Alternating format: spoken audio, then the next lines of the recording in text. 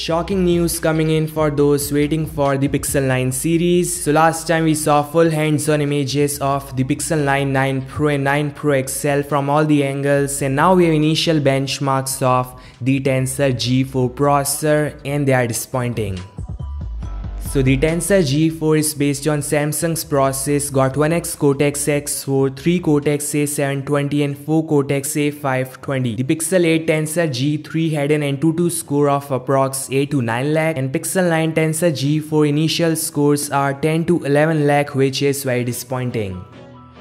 This means there are no too less changes in the performance if these scores are final, so a very small jump, and this is nowhere close to 8 Gen 3 or even Exynos 2400, which can max 19 to 20 lakh score in Antutu. Yeah, we just cannot ignore that 8 Gen 4 with Orion architecture is coming out very soon and is gonna power devices like Xiaomi 15, OnePlus 13 and Samsung S25 Ultra. So again, very disappointing initial scores.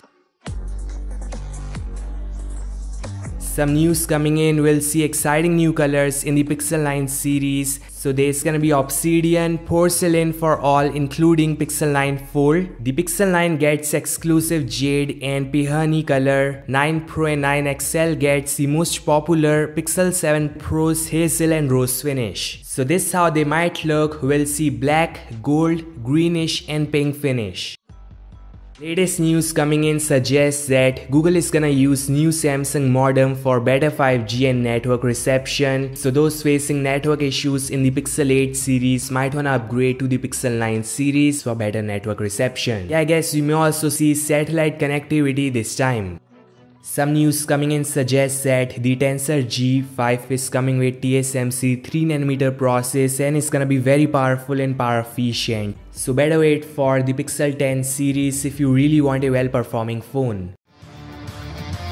Some news coming in, the Pixel 9 series will feature lots of AI enhancement and adaptive touch settings, which will give you option to adjust the touch sensitivity based on various factors such as environmental condition like rain or the presence of screen protector. So that is something nice. This is the Pixel Fold 2 live image coming in. Can be seen we have a brand new design, a huge jump from the 90s Pixel Fold design. So Google is using a squarish module with 4 cameras, and this is the best way to do it so that all cameras can switch quickly. There is an amazing white covered screen, and yes guys, the inner display got no too less border and the selfie shooter is under the display. So finally something on par with Samsung and OnePlus Fold.